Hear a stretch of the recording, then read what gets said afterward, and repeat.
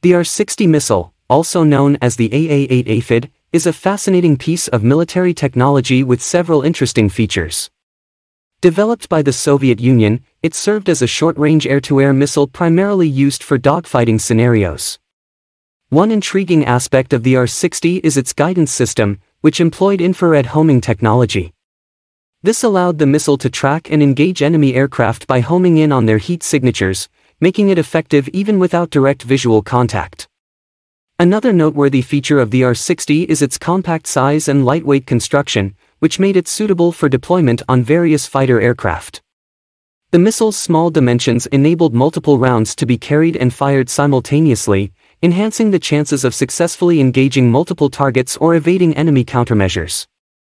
Moreover, the R-60 missile was compatible with helmet-mounted sights, providing pilots with a significant advantage. This allowed them to simply look at a target to designate it for engagement, improving accuracy and reducing response time during high-stress aerial combat situations. The R-60's propulsion system deserves mention as well. It boasted a reliable and powerful engine, enabling the missile to achieve high speeds and maneuverability. This made it effective in engaging agile targets and increased its chances of hitting evasive enemy aircraft. The R-60 missile's impact extends beyond the Soviet Union. It was exported to numerous countries aligned with the Soviets, allowing their fighter aircraft to benefit from its capabilities.